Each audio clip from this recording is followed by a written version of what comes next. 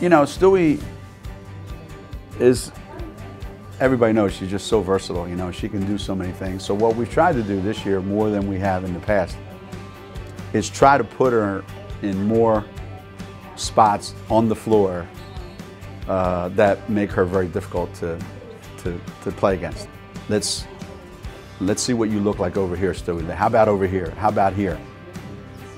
Do you think you can do what you do from that spot? And she loves it because it's a challenge every day. And with her, one of our challenges as a coaching staff is to find ways to challenge her every day. We work really well, and I think, you know, like we've known each other for a while, even before we came to Connecticut, and you know, we know how each other plays, we know where each other wants the ball, and you know, for me, it actually makes it easy because Stewie's really long, so it's not hard for me to pass her the ball. So I think that's something that we do a lot of, like high-low game, just because we play really well together, and I think, you know, just having a good relationship with each other off the court and, you know, being comfortable with each other helps us play really well together. Stewie draws a lot of attention, and that leaves Tuck to do things that the other team goes, I didn't know she could do that.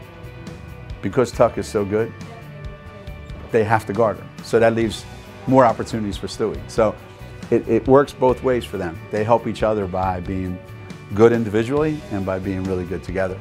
Oh yeah, me and Stewie, I call her Stewie, you know, we've had a great chemistry since, I've known her since maybe 8th grade, so, you know, just playing with each other all year, even this summer playing together in Canada, you know, just building on each other each year. We know on the court we have each other's back and even off the court. I still get a kick out of going to practice and seeing what they can do.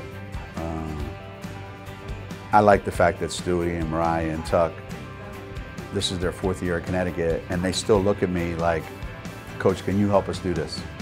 So I think that when the time comes that my players don't think I can help them, then it'll be time to stop coaching. But right now, at least I think they do anyway. I think they want me to help them. So as long as that's the case, I enjoy coaching.